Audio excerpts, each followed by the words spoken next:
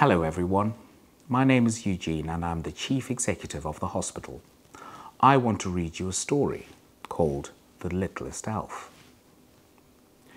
Bo was an elf. He lived with his family in the North Pole.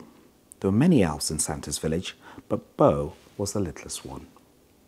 It was Christmas time and he was very excited.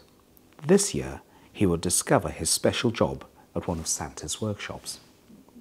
He just needed to visit each shop to see which one was the right fit.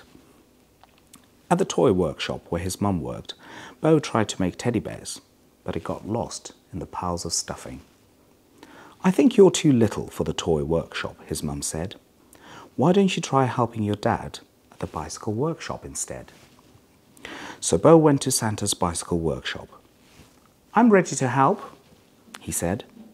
Bo watched as the elves added wheels, seats, handlebars and bells. But the tools were too big for his little hands. "Maybe baking is your special skill. You should visit your brother at the bakery next," his dad suggested. Off Bo went to the bakery. The elves made delicious sugar plum cookies and tasty candy canes. But when Oliver tried to stir the dough, he fell into the giant mixing bowl. "Bo, look out!" one of the elves shouted. "Sorry, Bo," his brother said. "You're too little for the bakery." Bo wandered through the North Pole, feeling incredibly sad. He knew there had to be one special job he could do, even though he was little. Then he heard the sounds of hooves at the stables. Inside, Santa's reindeer had gathered to meet Sparkle, the new reindeer. She was just as little as Bo. Sparkle was very excited to help pull Santa's sleigh. She practiced for the big night by jumping, hopping, and leaping.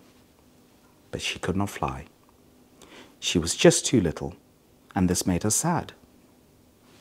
Bo wanted to cheer her up.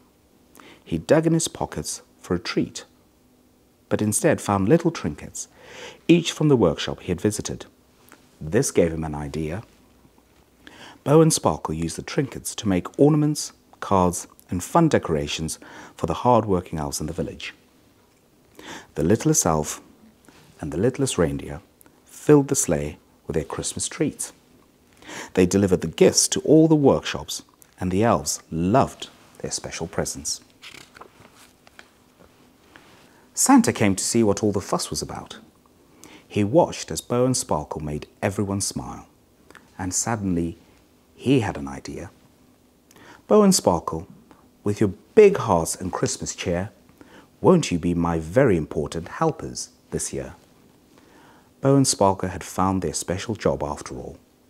But more importantly, they had each found a special friend. I wish you all a very happy Christmas.